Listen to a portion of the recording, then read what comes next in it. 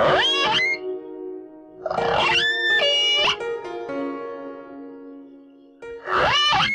went, everywhere I go, I try to talk to as many people as possible. And I went and talked to a grade 7 class.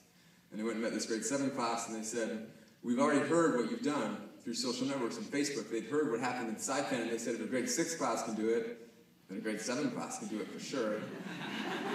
So I said, okay, if you guys get shark fin banned, I'll come back and teach you all how to scuba dive. And a month later, they filled the Senate halls so much that the fishermen couldn't get in to testify. They testified till 2 in the morning, and Guam became the 3rd place in the world to entirely ban shark fin.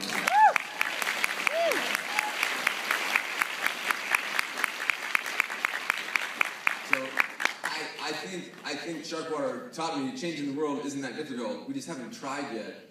And growing up as a North American in Canada, we sort of think that there's this, almighty government. But the government, they're our employees. We should treat them as such. And we just have to try to change the world, and we actually will.